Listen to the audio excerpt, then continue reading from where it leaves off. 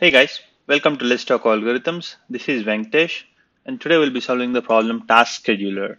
So the problem statement is that given a list of tasks in the form of capital letters or basically uppercase characters, and a cool-off period n, the cool-off period states that when you are solving each task, after solving each task, basically, either you wait the amount of cool-off period or solve other tasks.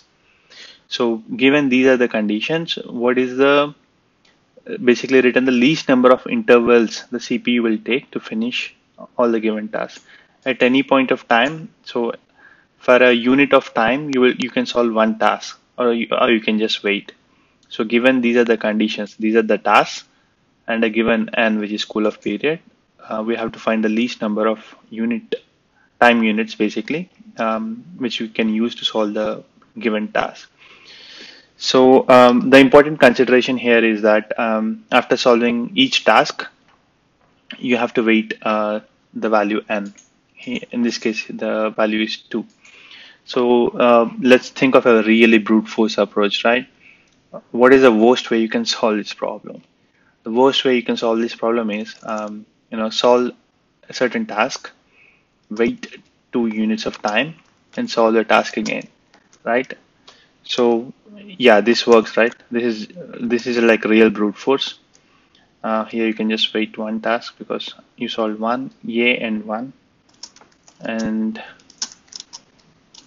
all right.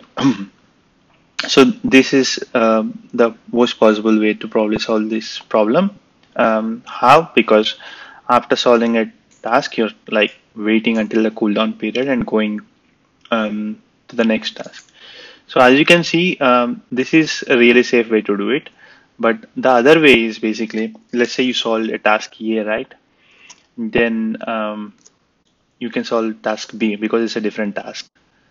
Since you solved A, you solved B, so it's 1 unit of time, but the cool-off period is 2. So either you have to wait or solve some other task.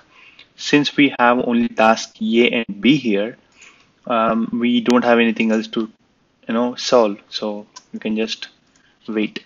Let's call W as a wait, or you can just add number 1 because you don't want to be confused with the task W in case if we have one.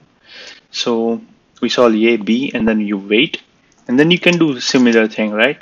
So and then you can finally do this. So what is the time taken to solve these tasks and the cool-off period 2, which is basically, you see it 1, 2, 3, 5, 6, 8.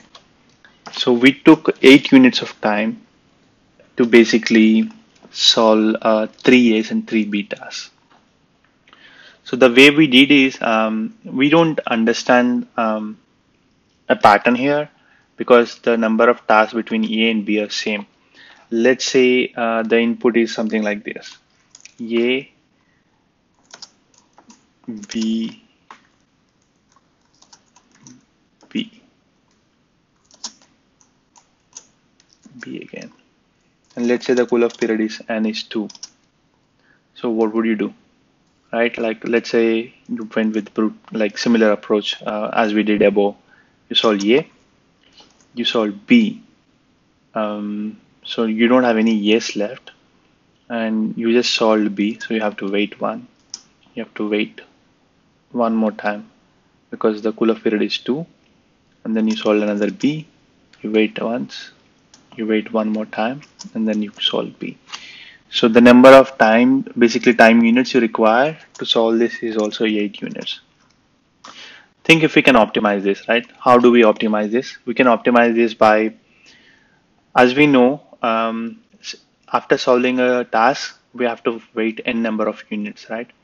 So ideally, we should be greedy in the sense that after solving a certain task, we should make sure that there are enough other tasks to solve, so that we'll minimize the waiting time.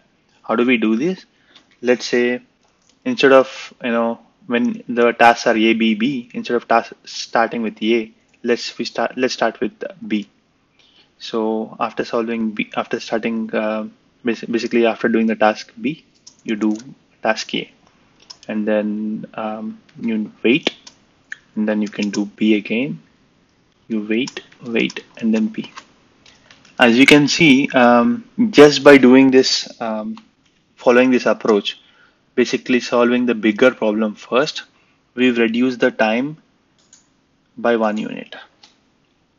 So the input is disparate here, as in you have like 3 units of B and only 1 unit of A. That's why you don't see, and that cool off period is a lot, which is, I mean, basically 2. Relative to the size of the input, it's a lot.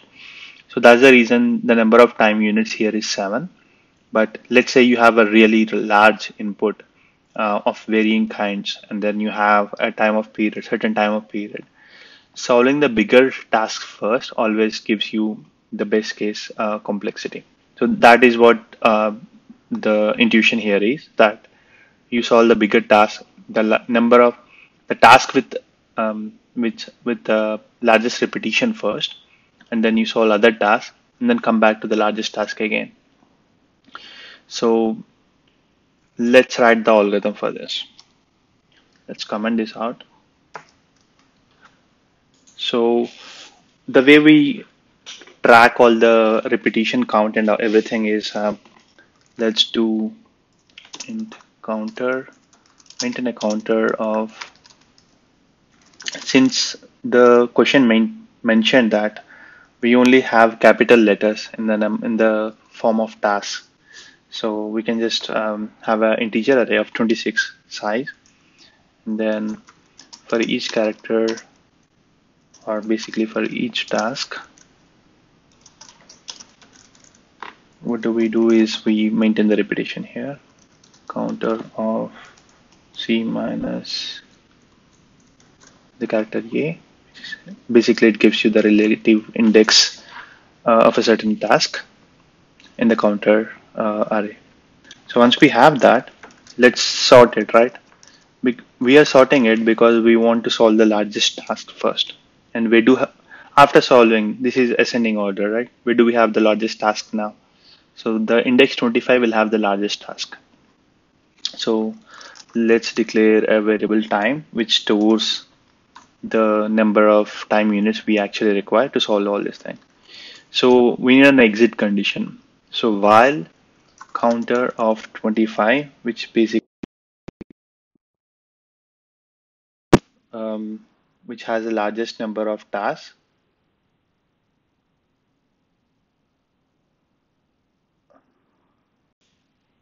Yeah, as I was discussing, the largest value would be at the index 25. So the exit condition is until the largest value is solved, right? Until the largest task is solved, we repeat this thing. So in each loop, what do we do? Let's initialize two variables, I and j, which is basically represents the number of tasks we solve in each loop. So while we do that, the while I is less than or equal to n, and counter of j greater than 0, what do we do? So this is basically, we'll try to solve n number of tasks each time, right? The n is basically the cool off period. So while this is true, counter of j minus minus reduce the number of tasks at index j, increase the time because we solve one task, to I plus plus, which is basically making sure that we only solve n number of tasks. And then the value j could be, if basically if j is equal to 0, then we want to move it back to the last index. If it's not, then we want to decrement once. So once this is done, so when do we exit this? We exit in this inner loop in two cases. One, after solving the number of tasks, which is like n, or we've solved all tasks basically, and then counter of j is 0. So arrays dot sort. So after we do this, we'll resort the counter array. And one thing to make sure is basically after solving this, make sure if it's been solved, the whole problem. If it's been solved, break. Otherwise, we are going to assign time equal to time plus n minus I plus 1. So we do this.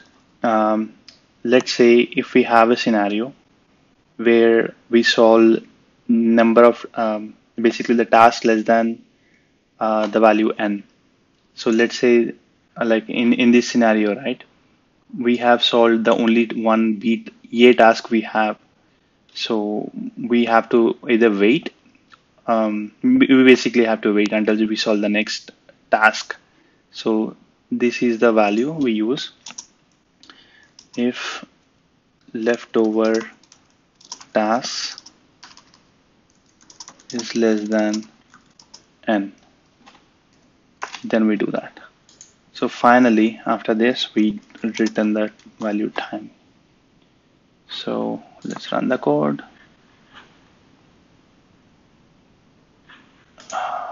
All right, what are we doing here?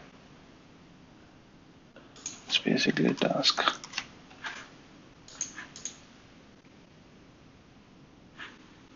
All right, so for a given input, the value is 8, and we got 8. Let's submit it.